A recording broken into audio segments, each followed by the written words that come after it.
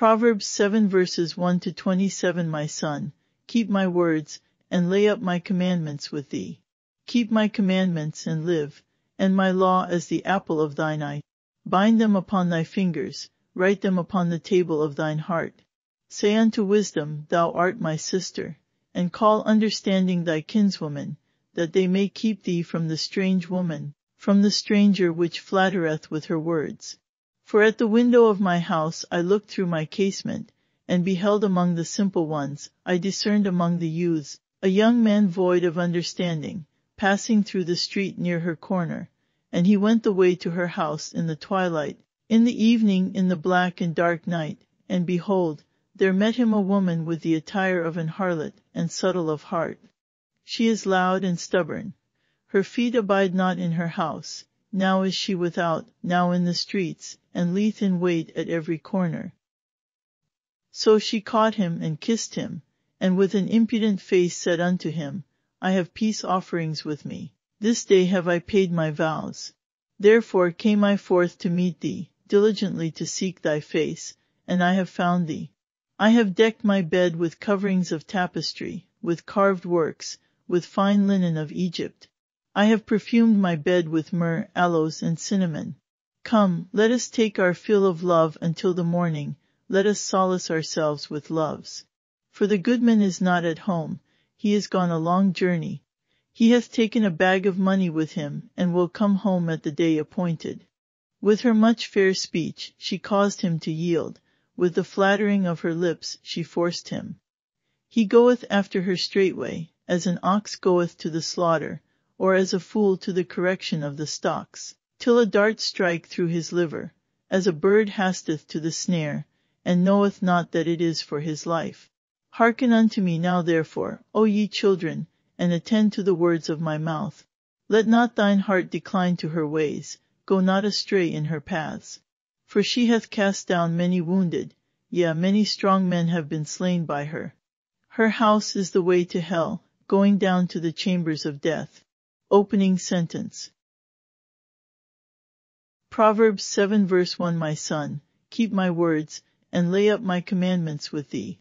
This is the 15th and final time my son is used in section 1 of Proverbs concerning the instructions of the father to his son. It will not be used again until chapter 19. The father continues to urge Israel to keep his words. The phrase lay up is used similarly in the book of Job and in the Gospel of Matthew. Job 22 verse 22. Receive, I pray thee, the law from his mouth, and lay up his words in thine heart. Matthew 6 verse 20. But lay up for yourselves treasures in heaven, where neither moth nor rust doth corrupt, and where thieves do not break through nor steal. Keep the law. Two pathways are continuously set before Israel. One pathway leads to life and the other to death. Proverbs 7 verse 2. Keep my commandments and live, and my law as the apple of thine eye. The phrase apple of thine eye first appears in the Song of Moses, Deuteronomy chapter 32, which was given to Israel just before entering the Promised Land. This song is important for Israel's future when they will sing it during the 7-year tribulation. Revelation 15 verse 3. The apple of God's eye is a reference to the nation of Israel found throughout the Bible. Consequently, God's law should have been the apple of Israel's eye. The use of this figure of speech causes some to believe that the tree of knowledge of good and evil may have been an apple tree, presented as a counterfeit of the tree of life. Write the law on your heart. Proverbs 7 verse 3. Bind them upon thy fingers, write them upon the table of thine heart. The law of Moses gave similar instructions. Deuteronomy 11 verse 18. Therefore shall ye lay up these my words in your heart and in your soul, and bind them for a sign upon your hand, that they may be as frontlets between your eyes.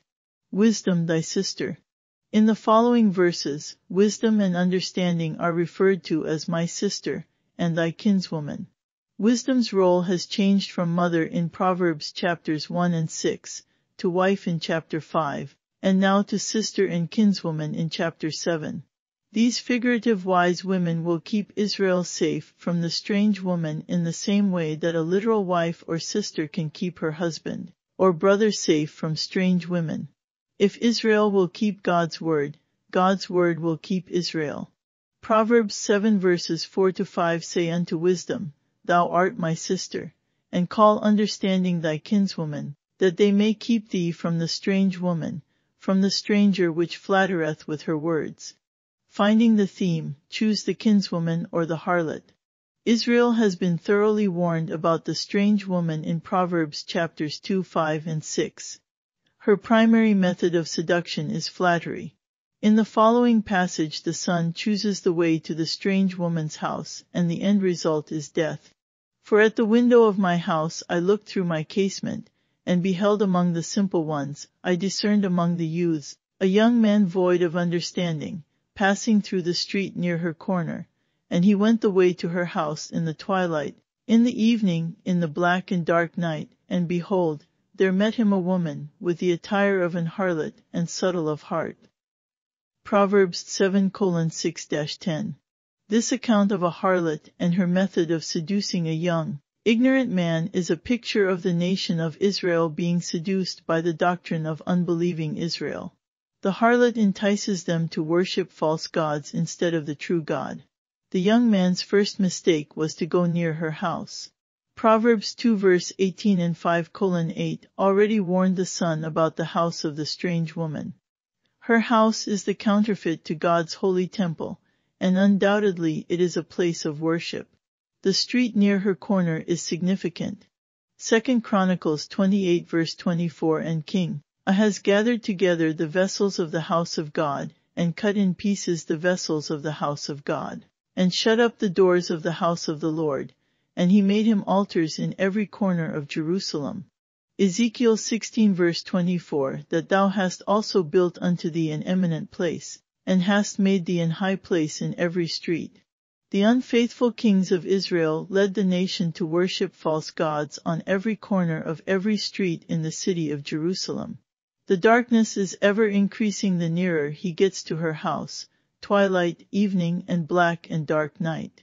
This is referring to much more than physical darkness. It is a reference to spiritual darkness, Genesis 1 verse 2, Isaiah 60 verse 2, Jeremiah 13 verse 16, as the writer had no trouble seeing what transpired. The seductress has on the attire of a harlot. Many wrongly assume that she is dressed in a revealing manner. This false notion is contrary to Scripture.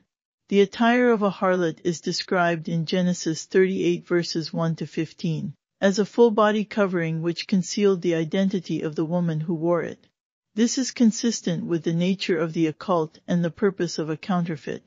To occult means to hide, or to cut off from view. Proverbs 7 verses 11 to 12, She is loud and stubborn. Her feet abide not in her house, now is she without, now in the streets, and lieth in wait at every corner. One harlot cannot possibly wait in the streets, plural, and at every corner of the city. This is a reference to the multitude of Israel's idolatries committed on the high places, first built by King Solomon. The harlot is seen sitting out in a public space, which also contributes to her identity.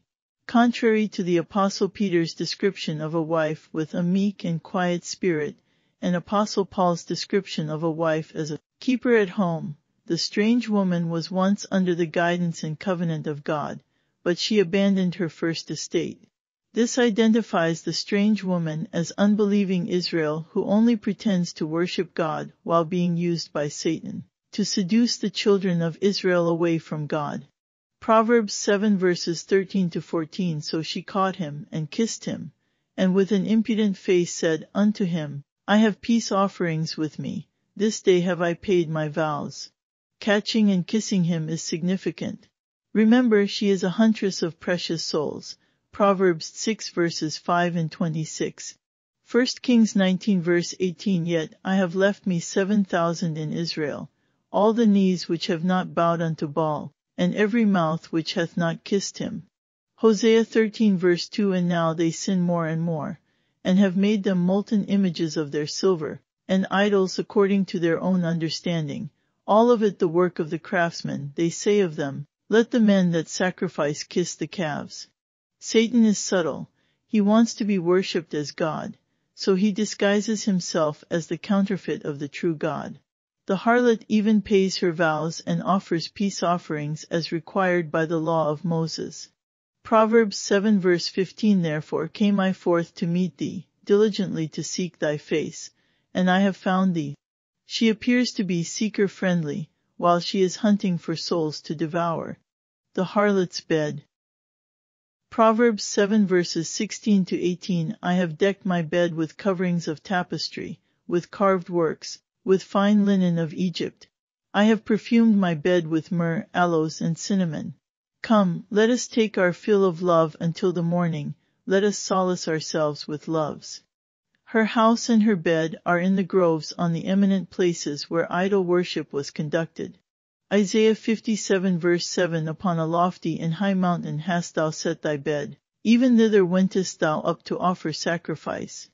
Isaiah 57 verse 9 And thou wentest to the king with ointment, and didst increase thy perfumes, and didst send thy messengers far off, and didst debase thyself even unto hell. Revelation 2 verse 22 Behold, I will cast her into a bed, and them that commit adultery with her into great tribulation, except they repent of their deeds. The goodman is away. Proverbs 7 verses 19 to 20 For the goodman is not at home, he is gone a long journey. He hath taken a bag of money with him, and will come home at the day appointed. A time frame is given when this seduction takes place. It happens when the goodman is away. In the Old Testament, God appointed a goodman over his house, which was the high priest. When Jesus came to Israel the first time, he became the faithful high priest of the nation. Hebrews 2 verse 17. Currently, the goodman is away on a long journey, just as Jesus prophesied in the Mysteries of the Kingdom parables, Mark 13 verse 11-34. During the 7-year tribulation and before Jesus returns, Israel will be seduced into committing spiritual adultery against God by the great whore of Babylon. Flattery and fair speech. Proverbs 7 verses 21 to 23 With her much fair speech, she caused him to yield. With the flattering of her lips, she forced him. He goeth after her straightway, as an ox goeth to the slaughter, or as a fool to the correction of the stocks, till a dart strike through his liver, as a bird hasteth to the snare, and knoweth not that it is for his life. With her flattery and fair speech, the harlot successfully seduced the son away from God's word, which resulted in his death. Hearken ye children. Proverbs 7 verses 24 to 25 Hearken unto me now therefore, O ye children, and attend to the words of my mouth. Let not thine heart decline to her ways, go not astray in her paths. This doctrine is not simply about a father teaching his son not to succumb to the seductions of a harlot. God is teaching his children to stay away from the path to the strange woman's house. Conclusion: hell and death. Proverbs 7 verses 26 to 27 For she hath cast down many wounded, yet many strong men have been slain by her. Her house is the way to hell, going down to the chambers of death. Summary. The law of Moses was given to God's wife, his covenant people Israel. By keeping the law, they would enjoy God's blessings and security. Unbelievers seduced the children of Israel to worship other gods. Israel forgot God, turned away from keeping his law, and committed spiritual adultery with the false gods of surrounding nations. God warned Israel repeatedly that disobedience of his covenant would result in their death and destruction. Dispensational consideration. In the current dispensation of grace, the Apostle Paul warned the church about seducing spirits, 1 Timothy 4 verse 1. False teachers pose as ministers of righteousness, but they teach a false gospel that is contrary to the gospel of the grace of God. Believers are saved by grace through faith in Jesus Christ, not by works. Ephesians 2 verses 8 to 9, Romans 4 verse 5. A minister that teaches salvation by works, or that works are required to maintain their salvation, is preaching a false gospel. Satan is the seducing spirit behind this false teaching, just as he was behind the seduction of the nation of Israel. Life application. Israel was commanded by God to keep the law of Moses, but believers living in the dispensation of grace are not under the law. Romans 6 verse 14. However, no one is without laws unto God. 1 Corinthians 9 verse 21. God wrote 13 epistles to the predominantly Gentile church through the Apostle Paul, which are found in his epistles of Romans through Philemon. Believers would do well to keep those words of God as the apple of their eye. Proverbs 8 verse 1. Doth not wisdom cry? And understanding put forth her voice. And in Proverbs chapter 8, wisdom gives instructions to all who will hear her. Proverbs chapter 7 homework. Read, the only mention of kinswoman is in Proverbs 7 verse 4 and Leviticus 18 verses 12 to 13. A kinswoman is the female sibling, blood relative, of a parent, whereas an aunt is a relationship only by marriage. Concordance search, find the phrase my sister, my spouse. God instructed Israel to call wisdom thy sister. Wisdom was also portrayed as a wife in Proverbs chapters 5. In chapter 8, wisdom will declare that she was by the Lord and brought up with him like a sister. Abraham and his wife Sarah are an example of this sister-spouse relationship. This might also be said of Adam and Eve, and possibly even Isaac and Rebekah, Genesis 26 verses 6 to 7. The Song of Solomon is about the Lord being joined to his wife, the land of Israel, whom he calls my sister, my spouse, in chapters 4:9-5:1. You can find many cross-references in this passage with the first 9 chapters of Proverbs. The marriage of Israel is also the topic of Isaiah 62 verse 4. Read the context of 2 Chronicles 28 verse 4. And Ezekiel 16 verse 24 reveals more about the places of worship of false gods in every corner and street of the city of Jerusalem. Concordance search, find the word vow and the phrase peace offering in the law of Moses to better understand what the harlot is sacrificing. See Exodus 32 verse 6. Compare, read Proverbs 7 verse 16 and Ezekiel 27 verse 7 to cross-reference the fine linen of Egypt. Read all of Ezekiel 27 to understand the context. Search for fine linen in a concordance. You will find both positive and negative references. In Revelation 19 verses 7 to 8, God's wife has made herself ready, and she is seen clothed in fine linen, which is defined as the righteousness of saints. The bride, New Jerusalem, is filled with those believers in Israel who endured the fiery trial of faith.